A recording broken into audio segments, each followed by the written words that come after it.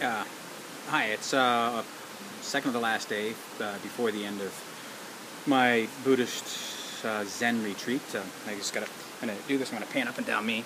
I'm so self-important, but there is my Zen monkey, sort of a monk-esque, I guess, not monkey, sort of a uniform. It was a little disconcerting the first day we got here. They handed out all these uniforms. Nicole's got a green one. The girls get green and the boys get blue, except for one of the scholars insisted that she just didn't look good in green, so she had to get a boy's one.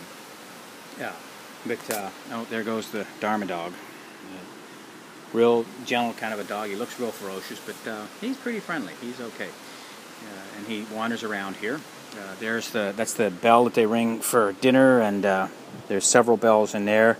Just to give you kind of I'm going to try to walk around some more with this, but that's the village that is as it was years ago. That's the main temple up on top of the hill there. Our housing is in these little houses, and you sleep on the floor and stuff. But like I said, the first day we got here Monday, took a bus from Seoul, got off the bus, and then we got our requisition wear, and I put it on. I looked at everybody, and there's all of these, of course, Korean people around us, Orientals. I'm apologizing, don't know a big distinction, but I'm starting to see it. But I'm looking around at all of us in these uniforms and all of the Koreans around us, and a tune came to mind, and it went like this.